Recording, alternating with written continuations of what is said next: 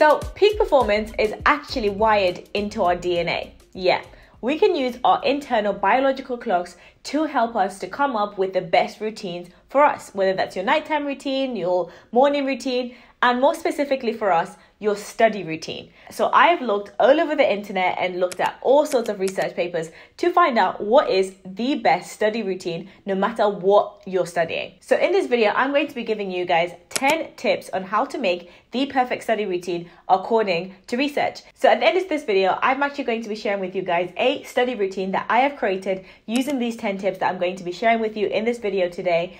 And on top of that, I'm actually going to be also doing a giveaway with KenHub, which is a learning platform if you're studying biology, if you're studying histology, if you're studying anatomy. I'm going to be doing a giveaway at the end of this video, giving 2 of you guys a free 1-month premium subscription to KenHub so you can try it for yourself. So if you're interested in finding out what the perfect study routine is, and also if you're interested in entering the giveaway, then please watch to the end of this video. So, hi guys, sorry, how rude of me, I did not introduce myself. If you're new to this channel, my name is Nella and I'm a recently graduated doctor. I did 6 years of medical school, and before that I have a bachelor's degree in Biomedical Sciences, and in both my degrees I managed to get a first class degree, which is the highest you can get if you're not from the UK and you don't understand our class system. So throughout my career in university, I was studying how to study. Like, I really enjoy learning about learning, like how to best optimize your learning, how to best, work at your peak. Because I juggled a lot of things. I was doing YouTube part-time. I was also doing other businesses part-time, as well as studying a medical degree. So I needed to optimize my time. I needed to optimize my productivity. And I also needed to optimize my studying, which is what led me to studying about studying. So this is why I share this information with you guys, because it has worked for me. It's allowed me to get 100% in most of my medical school exams, especially when I started to implement some of these things. So I just want to share with you guys what I've learned so that we can both excel in all aspects of life that we're trying to excel in. So number 1 is, what is the best time to study? I know that we're all different, right? Some people are morning people, some people are night people, and we're all very different. And that's what's so good about research is sometimes, we can't find a one size fits all to everyone. That's why people are uniquely made, right? And we're also unique, that not everything that works for someone else is going to work for you. So just know that even though a lot of these things are evidence-based, it doesn't mean that you have to follow every single one. Make it work for you, which is why I love this first tip, because research shows that there's actually 2 different time periods throughout your day that you are most optimum for learning. And this is the times where your brain is actually in acquisition mode. And this means that your brain is ready to acquire new information. And studies show that these are 2 different times. The first time period is between 10 a.m. to 2 p.m. And the second time period is between 4 p.m. to 10 p.m. So in these 2 periods of times, your brain is in acquisition mode, which means that it's going to acquire new information quicker, better, and allow you to study at your optimum. So if you're a morning person, then that's fantastic. You can study in the morning between 10 a.m. to 2 p.m. And if you're an evening person, that's great. You can probably start later, around 6 p.m. to 10 p.m. And you're using your brain biology and you're using your physiology to help work with you and not against you. Because especially if you're a student, a lot of people tend to do all-nighters, and actually the least effective time to study according to research is between 4 a.m. and 7 a.m. So when you're studying and doing all-nighters, if you're working up super early in the morning, most likely you're actually not working with your biology, with your physiology. You're actually working against it. Of course, like I said, not all one size fits all, but this is what research says are the best and worst times to study. That's tip number 1. So the second tip is consistency. Consistency.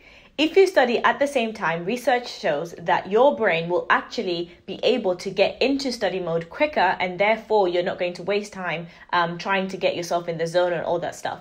The more consistent you are by studying at the same time, the easier it is for you to study and the easier it is for you to get into your study mode and actually learn faster. So if you have figured out the time that you want to study, whether it's in the morning or it's in the evening, try to do that consistently and at the same time, because you have internal clocks. For example, you have internal circadian rhythms, for example, right? If you go to sleep at the same time, you wake up at the same time, you could probably let go of your alarm and your body is naturally going to wake up at that time because it is now in rhythm. It is now in a consistent cycle. This can still happen as well when it comes to your studying. If you're consistent in studying at the same time, your brain almost gets ready to start studying at that time every single day. In the same way, it gets ready to wake up at the same time every single day. So try studying at the same time every single day, and that will really optimize your learning time, and it also will optimize your studying. So the third tip, which I'm not going to lie, when I found this out, I was a bit like hurt a little bit in the middle because I was like, because I'm always telling you guys to get iPads, right? iPad, and talk about it all the time. But the third tip, according to research, to optimize your study routine is to actually learn with print. So that means your hardback or paperback, whatever, books, textbooks, reading. Reading will help you to study better and to study more effectively, but specifically to acquire new information. So basically, research shows that people who use electronics to start learning something new tend to have to repeat that information more times in order for it to stick to in their brains than people who use textbooks. So you can use your textbooks, for example, your print, to learn new information, and then you can carry on with your learning process using your laptop or your iPad or whatever tablets that you're using after. So you can use them both, but just start off with print. The fourth way that you can optimize your study routine is using music. I know some of you would be like, absolutely no, I hate listening to music when I'm studying because it distracts me and all these things. But actually, evidence suggests that there is certain music that can help you to optimize your concentration, your memory, which means your retention ability. And that is specifically classical music. So classical music actually activates parts of your brain that helps you to retain more information, to remember more information. So which is really good, because if you use classical music in the background when you're studying, you'll be able to actually work with your brain in order for you to concentrate and be alert and stay focused on that one thing, and then also be able to remember more information. So if you're not opposed to using music, then definitely try using that in your study routine, because evidence says it might help you. Okay, so the fifth tip is to exercise. Yes, exercise. So our bodies obviously function with blood flow, with oxygen. We need energy, we need oxygen, and all these things in order for us to function at our best. But specifically your brain actually takes about 50% of the energy that you absorb through your food. It is a high functioning organ. It really needs a lot of energy. So if it needs a lot of energy, it means that it needs a lot of blood flow, it needs a lot of oxygen. And exercise will help pump your blood all around your body, but specifically get more blood to your brain, and therefore help you to be more alert, help you to concentrate more, which will allow you to study better and actually help you in your study process. So evidence suggests that you can try to exercise and do high intensity exercise that will allow you to get that blood pumping quickly and obviously not tire you out. So you don't want to be tired, but you just want to get that kind of, quick energy boost. So doing this about an hour before you start studying has been found to help you to be able to study better. Okay, so the sixth tip on how to make the perfect study routine is about how you actually study. You guys know I go on about this so much, right? Like I'm sure that you're probably really tired of me talking about this, but it's active recall, right? I know it's like the thing that everybody and their mama has been talking about for like the last 3 years, but it's because it works. It really does work. And that is because you are, again, working with your body, working with your biology and not against it. If you don't know what active recall is and you've been living under a study rock, then I don't know what to tell you. No, I'm only joking. Active recall is basically a principle of efficient learning. And what it does is it actively stimulates your memory during the learning process. And that is by asking questions, by doing flashcards, and by doing practice questions instead of passively learning, like by just writing notes and highlighting and things like that. So the more you activate your brain, the more you work your brain during the learning process, the more likely you're going to remember information. And therefore, the more likely you're going to have, obviously, better grades and a better learning process, because if you can remember more, that means you can actually pass your exams and things like that. So actually this leads me on to my seventh tip, and this is another study system. It's called the Leitner system, and it's made by the founder of it, who is Sebastian Leitner. So basically what he suggests is that you repeat the information that you know the least. And he has a whole method where you have like a box with flashcards and you put the things that you don't know or you know least at the front of the box, and you put the things that you know most at the back of the box. And then when you're studying, you start at the front of the box. If you know something, if it's a flashcard, if you know it, you put it at the back. If you don't know it, you keep it at the front. That way, the more you're studying, you're going to be studying more of the things you don't know, and less of the things that you do know. And this also uses that principle of spaced repetition, which we're going to talk about in a second. So the 8th method, which I've already mentioned, is spaced repetition. So just like active recall, spaced repetition is one of those things that you will have heard of so many times. And it's basically based on the forgetting curve. If you don't know what the forgetting curve is, it's about how quickly you forget something after the first time that you've acquired it as new information. And research suggests that actually within 24 hours of learning something new, if you don't go over it within 24 hours, you're going to forget about 80% of the information that you learn. That's why in my study methods, like even in my study routine, I always tell you guys to do your active recall the day after you learn a lecture, because you're more likely going to forget it if you don't go over it the next day. So if you watch my study routine, I go into detail in my personal study routine and how I use active recall and spaced repetition and my algorithm and things like that in this video that you can watch here. I've been told that it's one of the best videos that a lot of you guys have watched, because I really go into detail and I don't, do all the fluff. And I show you how I study. So in that video, I talk about spaced repetition and things like that. And if you use a lot of learning apps like KenHub, like I mentioned before, Quizlet, Boss, Anki, all of those apps, they use spaced repetition algorithms in them to allow you to review information that you don't know at certain time periods. So you don't have to start thinking, oh my gosh, how am I going to make my own algorithm? If you just use learning apps, it will help you to do that already. Okay, so the 9th tip, we're nearly there, we're nearly at the end, but the 9th tip is to not overdo it. Don't overlearn. Listen, your brain gets tired. Newsflash, you get tired. And I know sometimes it can be very tempting, especially if you're getting answers right? Like that adrenaline and those endorphins, you feel good. You're like, yeah, I'm on a roll. So you want to keep studying. Said no student ever.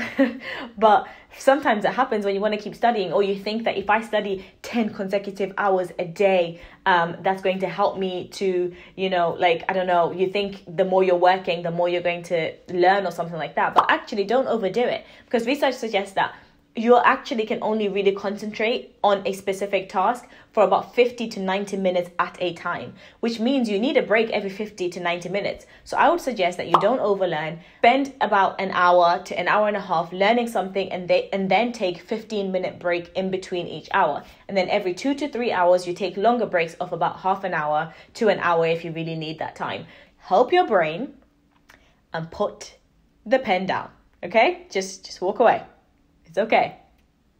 It's okay. Okay, guys. So the 10th and final tip that I would suggest to you guys is to stop multitasking. I used to be one of those people, I will just admit it right now and say, I used to be one of those people that would say, oh, I am such a great multitasker. I'm just amazing, because I really thought multitasking was being productive. I was like, yeah, I can do 4 things at the same time, but that is completely against research. Research after research after research shows that when we multitask, we actually minimize our productivity, because it takes us longer to do the tasks that we're doing. So if I'm, for example, cooking whilst I'm reading something, it actually takes me longer to finish both of those tasks than it would if I just focused on one task, finished it, and then went on to the next one. So don't multitask. Put all your distractions away. I talk about this all the time. Put your phone away. Use apps that will help you, like those flora apps or whatever they're called, where if you touch your phone, you will kill a plant or something like that. That will help you to just concentrate on your studying for that hour and a half, and then you can do something else in your breaks. So don't multitask. Just stop doing that, okay? Don't do it. So guys, that is my 10 tips on how to make the perfect study routine according to research. There is so much more I could have given you in this video, trust me, but I just thought I would give you the 10 ones that I thought would help the most. And with that, I've actually made a study routine that I using these tips that I think will really help you if maybe you don't know how to make your own study routine. And I will insert that study routine here. This is just an sample study routine. Obviously, like I said at the beginning of the video, you can use these tips to, you know, implement them in your life in a way that makes the most sense for you, depending on your routine and whatever you do. But this is just a sample study routine that you can use in order for you to try and, you know, start trying to study effectively. I'm also going to put this study routine in the comments down below, and I'm going to pin it so you can try it for yourself. Because if I go into it and start explaining why I said this, that would make this video like an hour long, and ain't nobody got time. Okay? You have to go do other things, and I have to go do other things. So we don't want this video to be like all day. So yeah, that is the study routine that I would suggest for you guys. So guys, thank you so much for watching to this point of the video. If you made it this far, or if you just skipped to this point of the video because you just want the giveaway, that's okay too, boo. I ain't judging you. It's okay. I am doing a giveaway with KenHub to give 2 of you guys a month subscription of their premium subscription. KenHub is amazing. It's what I still use to this day to learn anatomy and radiology, and I want to gift that to 2 of you. If you want to be in with the chance of winning this giveaway, then comment below and let me know what time you like to study. Are you a morning person? Are you an evening person? Because I would really like to know, because I tend to be an evening person when it comes to studying. So comment below what time you like to study and also your Instagram handle, and I will catch you there. Thank you guys so much for watching this video. I appreciate you. I hope that you enjoyed it. If you made it this far and you're not subscribed, then please consider clicking the subscribe button so that you don't miss any more videos. Otherwise, I will see you guys on my next video on Monday. Bye.